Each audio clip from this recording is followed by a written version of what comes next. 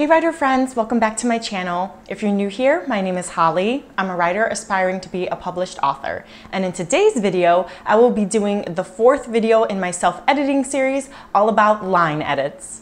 If you want to know how to do developmental edits and how to prepare for beta readers, I did a couple videos on that for the first part of the series, so I will link those videos down below. So I am so excited to do this video because I was working so hard in November and December doing line edits for the Celestial Code. So I've got my handy little cheat sheet right here. This is my line editing checklist, and it will be up by the time this video comes out. It will be up on my website for my newsletter subscribers.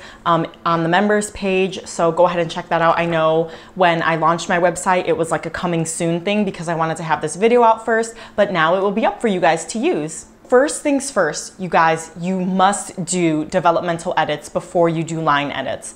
I know that it's kind of tempting to want to nitpick all of the grammar mistakes and, you know, all the little times where you see this is a run-on sentence, this and that. Like, don't worry about that. You want to go through the big picture items first, because if you are doing all of these nitty-gritty, picky edits and then you end up scrapping that scene or changing that plot point, then you did all that work for nothing. So make sure that when you're getting to the stage, you have already done that. So the things that I look for when I am doing line edits, I kind of do this a little bit in the developmental edits, but only if I'm, you know, really bothered by it. But it's looking at the show versus tell. Where are the instances where I'm telling versus showing? So they looked mad or they looked happy, and it's like, well, what does that look like? You know, so that you want to describe that out. So I really focus on using the emotion thesaurus to make sure that I have those points really shown in the manuscript, and that will make it stronger. I have used this thing to death, the emotion thesaurus.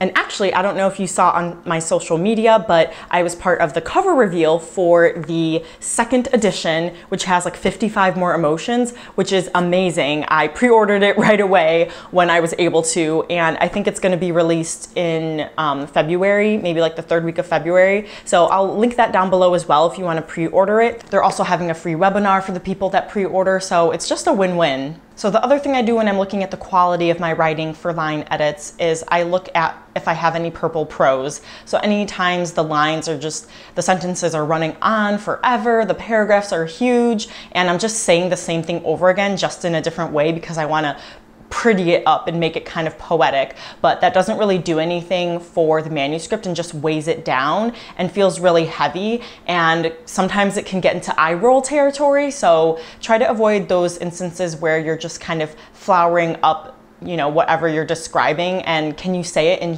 fewer words and clean up that sentence.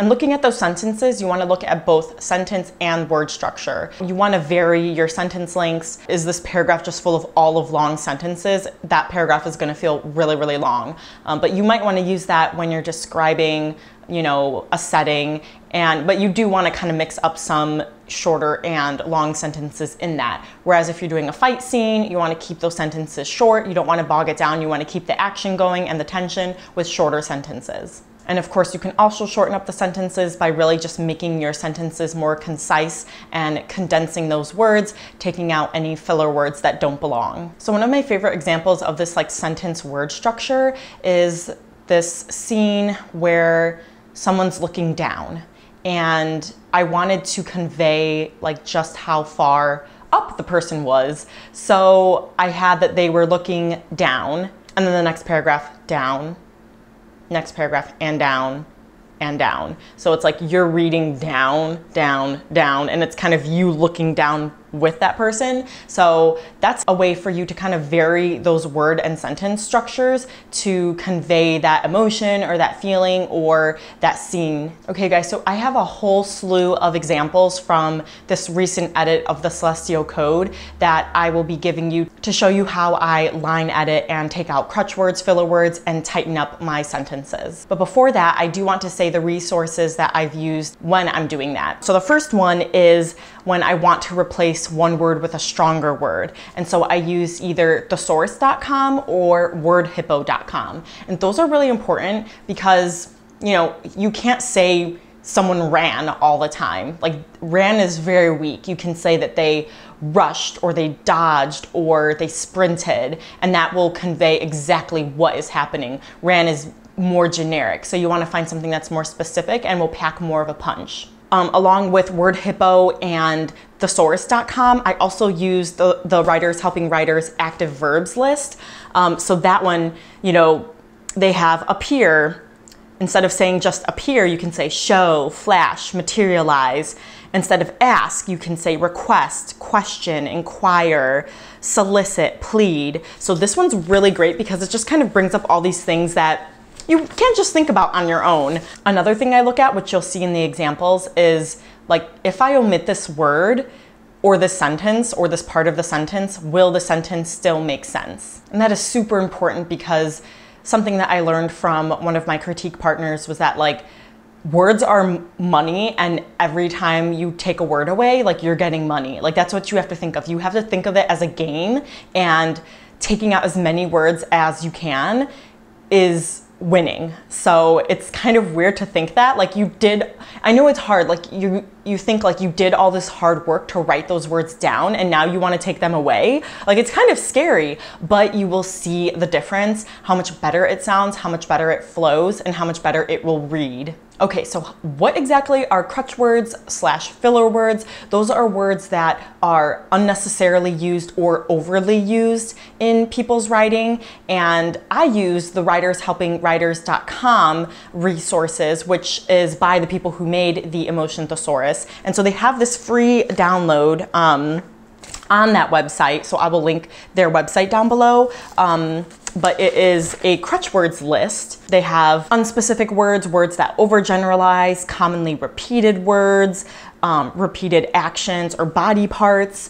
And then I did also add a couple other words that I got from other lists. So you can feel free to kind of like, because there was a lot of different like crutch filler word lists that I found, but I found that this one was the most helpful, and then I kind of added my own as well. So if you're going to use this crutch words list, which I recommend, I will also tell you the other words that I did add, which were little, of, but, be or being, might or maybe, so, a bit or a lot, then, not rather, and somewhat.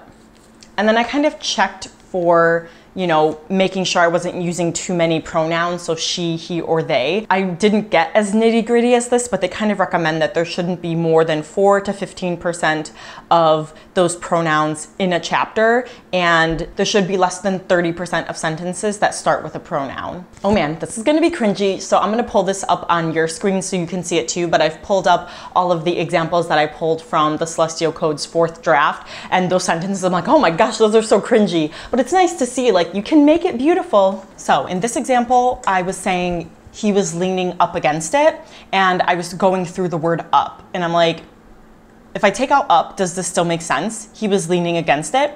Yes, it does. Totally makes sense. So that tightens it up a little bit, and I get rid of one of those filler words.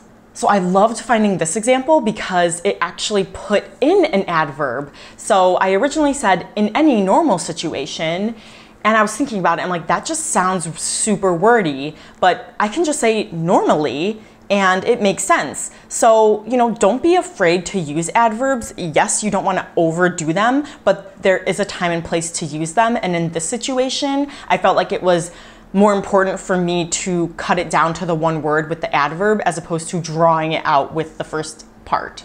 Then I had written with pinched brows and lips pursed. I realized that was inconsistent because I had the verb before the noun and then the noun before the verb. So then I changed that to with pinched brows and pursed lips. So this is an example of looking at consistency in your writing. Next example, I wrote, we have a meeting later tonight to come up with new strategies.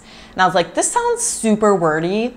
So I just said, we have a meeting tonight to develop new strategies. So that was where I probably was looking at the word up, and I'm like, to come up with. I'm like, okay, there's got to be something better than that, and develops the word. So that's an example of using a stronger verb.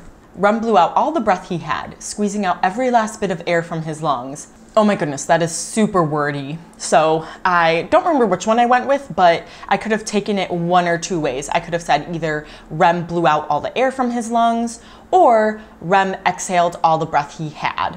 So I kind of took, you know, those two sentences. Think about it. They're saying the exact same thing. So just use one.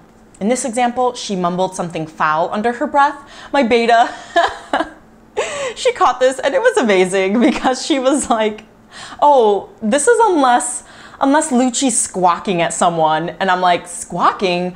Oh, so this is a way of like really, these line by lines will help you look. You have to scrutinize each word because Grammarly or Microsoft Word is not going to catch up that foul is wrong because it's spelled right, but it's not the right word. What is it, like a homonym for foul? So I changed that to she mumbled something foul under her breath. She didn't mumble a chicken under her breath, I hope not.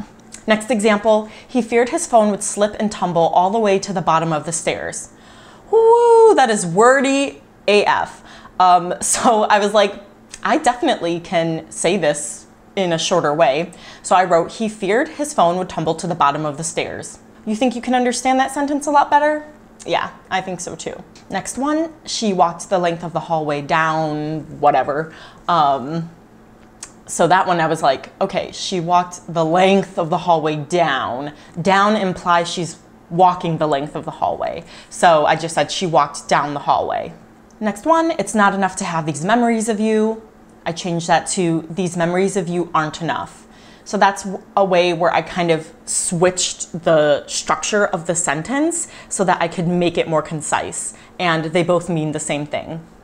So that's it for those examples. I hope you found them really helpful. So once I have gone through the line edits for a whole chapter, then I will read that chapter out loud because that will help me catch mistakes that I didn't catch when I was just simply reading it. So sometimes I can get a little tongue-tied while reading a sentence. I realize that some dialogue is a little awkward, so I will kind of reword it. And then sometimes I do catch things where I'm like, oh, I did use that word earlier in the page. I should probably change it. But I felt pretty good with my recent line edits where I wasn't catching too much when I was reading it and I was just able to enjoy it. Another thing that you can check while you're doing your line edits, and you can also check when you're reading it out loud, is inconsistent actions. So if someone stood up but they never sat down, or they like sat down 3 times but never stood up, like things like that, or held someone's hand but then they started holding something in that same hand and they never let go. So you want to be on a lookout for those inconsistencies.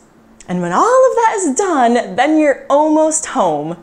So I like to do one last pass of that chapter. I will throw it into the Hemingway editor app, but I just use the website. It looks for very complicated and long sentences, which I don't bother with too much because I usually don't have too many of those. And it does make sure that your adverb count is below the recommended amount. It also ensures that you're below the recommended amount for using passive voice too. So they don't say never to use passive voice, it's just you gotta be smart about it. Then once all of that is done, then I throw that chapter into the Grammarly app or the Grammarly website and just make sure that the grammar is correct and tightened up. It's kind of annoying because it catches all of my fantasy words, but if you're not writing fantasy, then that is a plus for you guys. So I like see all this red and I freak out, but then I realize like, oh no, actually my grammar's fine in this chapter. All right, you guys, so that's it for this video. I hope that you found these tips helpful. Don't forget to download your free checklist. Let me know in the comments down below where you're at in your writing stage, if you're drafting, if you're editing, if you're doing line edits, that would be really cool.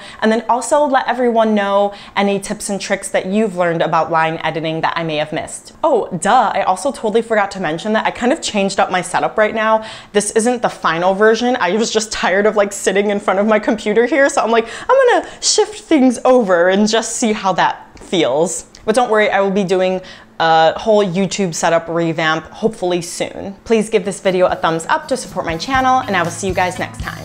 Bye!